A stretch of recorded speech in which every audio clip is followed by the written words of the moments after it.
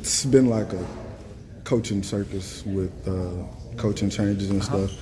I'm not sure if I saw more excitement around anybody being added to the staff than when they announced that you were joining the staff here.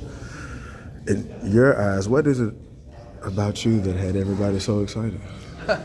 Well, I've had a little bit of success, and that all is in credit to the players that I've coached and the different places that I've been. And I grew up basically in Nashville, Tennessee, so this is near home. And so I'm excited about what we have here in Memphis. It's exciting to see everything they've built, how they're all into being successful, and the opportunity here I thought was a great opportunity to be in a top 25 program and win a lot of football games. So being from the Nashville area, you're familiar with the program. So from what you know about the program from the past to seeing where it is now, how exciting is it for you to be joining something like that right now? It's really exciting. There's a lot of coaches that have come before here at Memphis who were excellent coaches.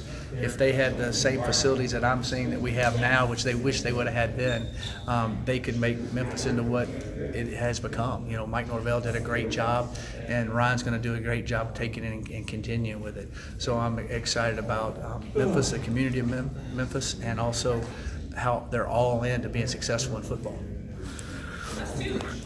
Out recruiting players and things like who's in the NFL and the different bowl games. Like how much of a tool is that, and important for you to be able to use that to tell that student athlete that this is where you want to be? All of these facilities are a big tool in recruiting. There's no doubt about it, because they see that there's an investment to being successful.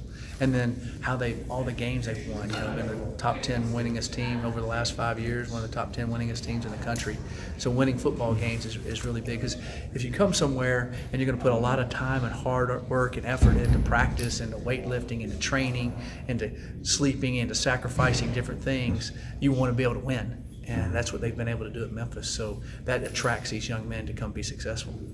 So far, I've asked all of the questions. Yes. So about you, your coaching philosophy, and just a bit about who you are as a person and as a coach. Well, in my coaching philosophy, I truly care about the kids and want to see them grow from boys into men with the vehicle of football, because if they love something and they're diving into it, they listen to what we're saying. And so we can be an influence positively or negatively, and I hope I'm going to be a positive influence for them to grow.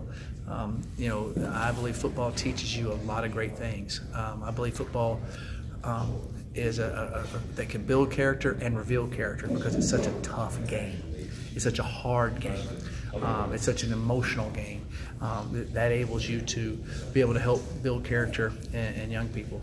I think the other thing that my relationship with Jesus Christ is the most important thing in my life, and that's something that I try to live out and try to do. By no way, shape, or form am I perfect by any stretch of the imagination, but I love the game of football because I think it's the best team sport there is. And it's a group of individuals that have to come together as one and sacrifice different things to be successful. And it takes a lot of guys to be good. It doesn't just take one guy. It takes a lot of players. And I think that really builds team and builds selflessness. As physical as the game of football is, I'm sure more of it is mental. What do you do as a coach to keep your student athletes mentally focused on not just the game, but to just make sure they're doing the right things all the time? Right. And even in the game, a lot of outside distractions come to block all of that out for that time that you're on the field. Like, how do you help keep them mentally focused? I always go by I call them the 4 F's: foundation, family, future, and football. And you have to put it in order.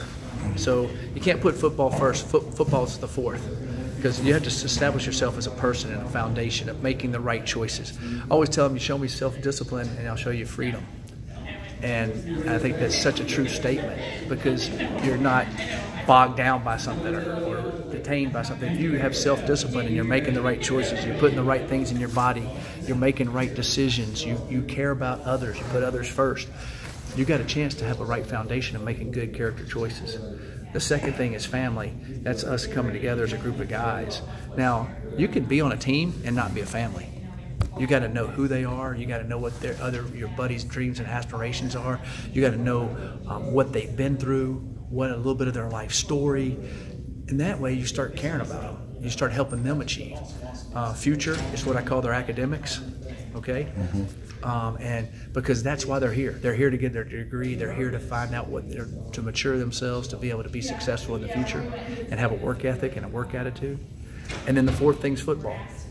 So what I believe is if they're making great decisions foundation-wise as a character, they care about their teammates, they're doing well in school, when they come to football, they can be the best they can be. But if they're making bad decisions, they might not be on the football field. If they don't like their teammates, they're sure not going to be the best team they can be. And if they're not doing well in school, they might not ever get on the football field. And they're always bogged down about school. So understanding that you put all that forward, and then you can be the best at what you want to be in football. So a lot goes into it, like you're saying. It's not just that I'm big and I can run fast. Okay, there's a lot of people that are big and can run fast.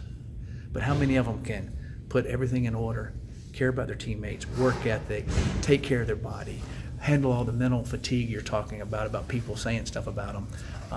That's when you really develop a young man. That's when you really develop a team.